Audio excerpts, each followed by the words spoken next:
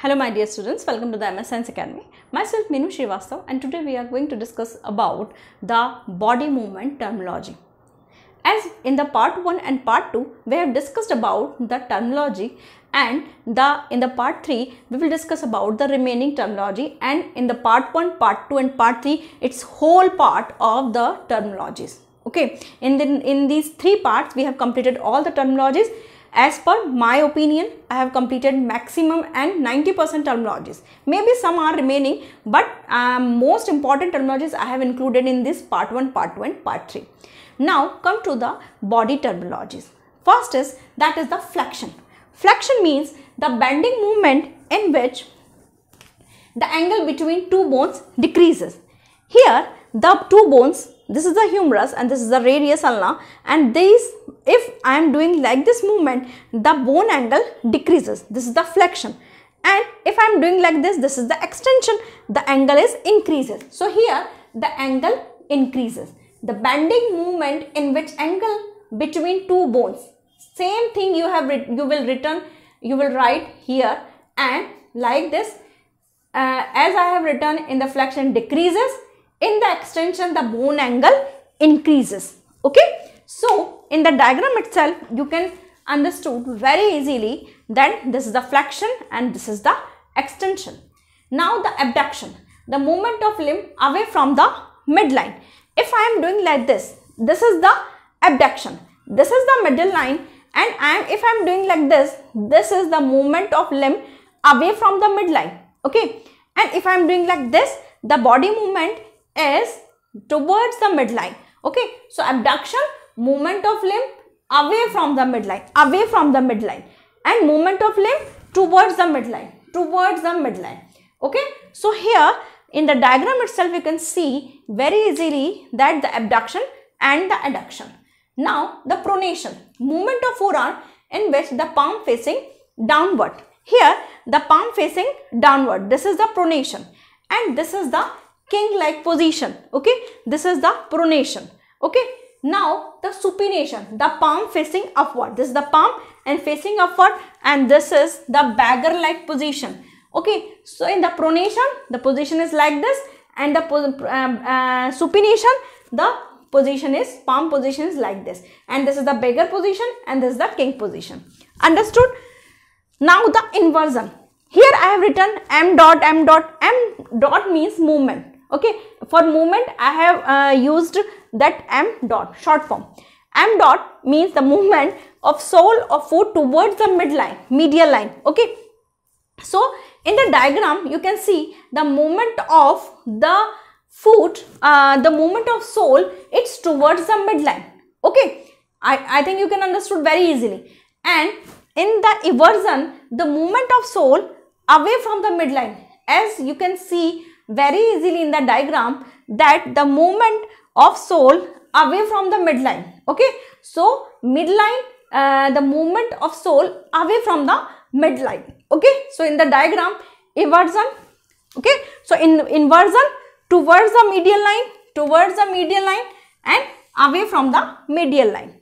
Now come to the elevation, the movement of bone towards the upper side. Okay, if I am doing like this, shoulder movement, it's a elevation.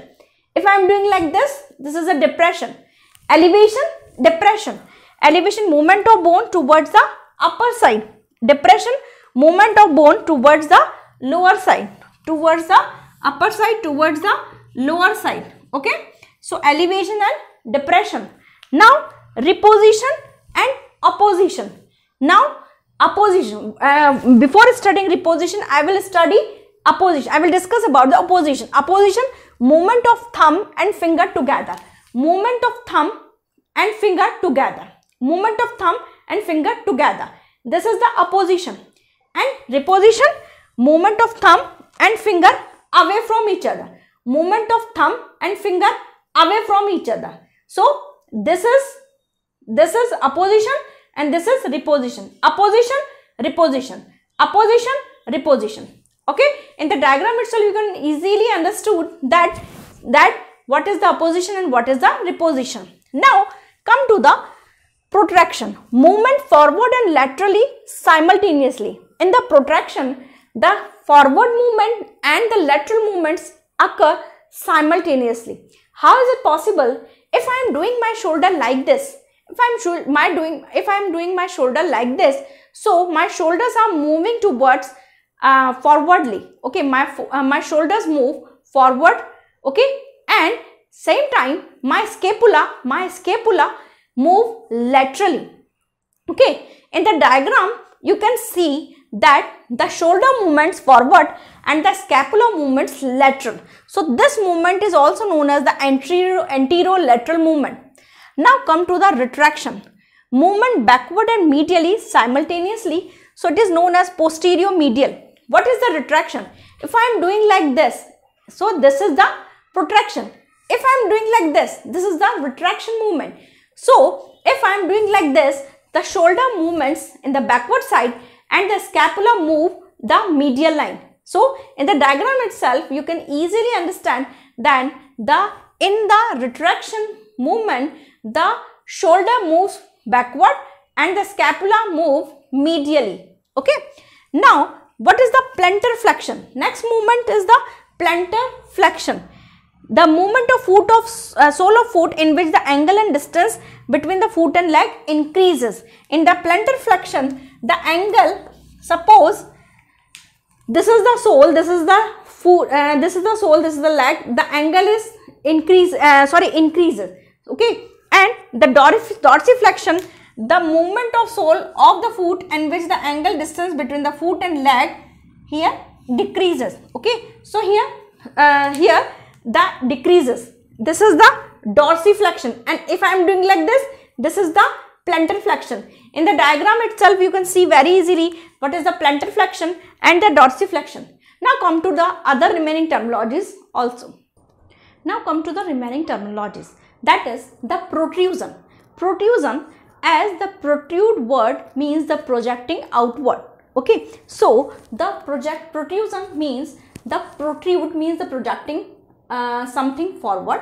So the moving straight ahead and forward. So in the protrusion, if we are moving forward like this, if I am doing if I am just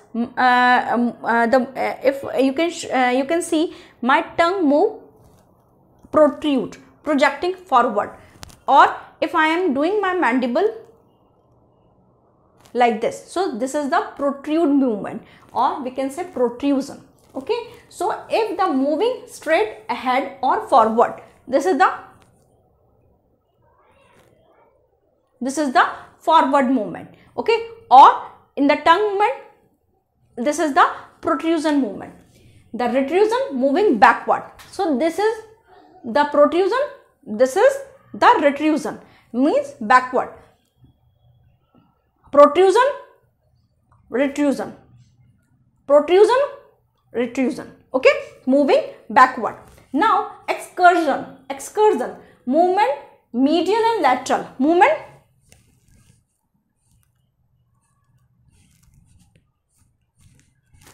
okay, movement medial, movement lateral, then medial, then lateral, lateral, medial, lateral. Like type, if you are making your faces, then you can do excursion movement. I think you can easily understand. Circumduction. In the circumduction, there are some 2 or 3, some 4 movements are included. Like the combined movement is starting with the flexion. Okay, flexion. First is the flexion. Flexion means angle decrease, angle decrease. Then abduction, movement the movement away from the medial line, and then extension, and then abduction. Okay, so if I am doing like this, if I am doing this, make an angle, then if I am doing the circulation movement like this, so this is the circumduction. So in the circumduction, there are the 4 movements: flexion, extension, abduction, adductions are included. This the whole is the body terminology. And now I think you have understood, you can easily understand my lecture. If you have any doubt, Kindly ask in the comment section. Otherwise, please like, share and subscribe. Thank you.